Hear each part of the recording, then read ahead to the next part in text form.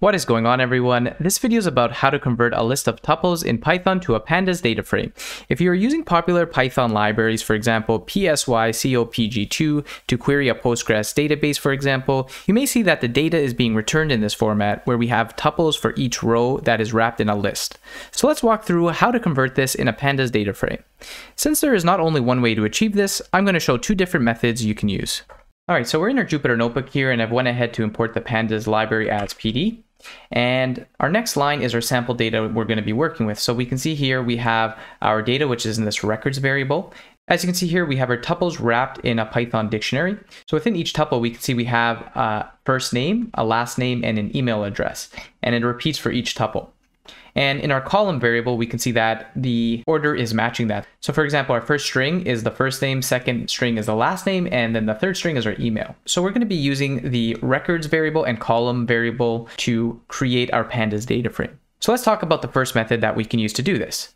So we're going to create a new variable, which stands for data frame. So it's going to be called df. And then we're going to call our Pandas library. So pd dot, then we're going to use the data frame class. And now the first parameter is going to be data, and we're going to make that equal to our records variable. So we're going to make that equal to data. Now this by itself is going to work. So if we give that a run and we use the head method to get our first 5 lines of our data set, we're going to see that we now have a Pandas data frame. However, we are missing the column names. So in order to get our column names in our data set, we're going to add a second parameter. It's going to be called columns. And we're simply going to make that equal to our columns variable from our sample data. And we're going to rerun that Pandas data frame. Now, if we reprint our Pandas data frame, we now see that the columns are being defined in our Pandas data frame. This is great.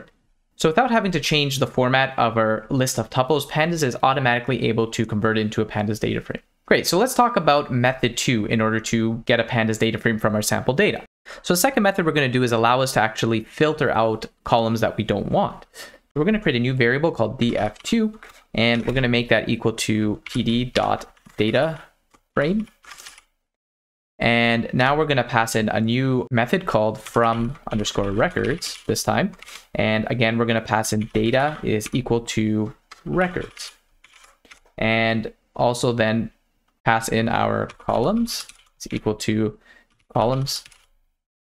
Now, if I run this by itself, this will work as well. So let's just give that a run. We got no error, but let's just print our results just to show us .head.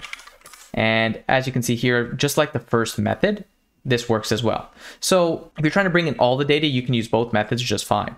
However, with this from record method, it adds the added value that we can add in another parameter called exclude. All right, so with this exclude, we can pass in a list of the columns we actually want to exclude.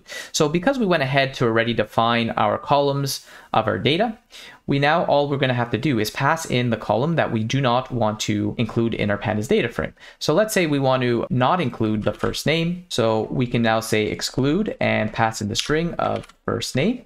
Just make that more readable here. And now we're going to give that a run.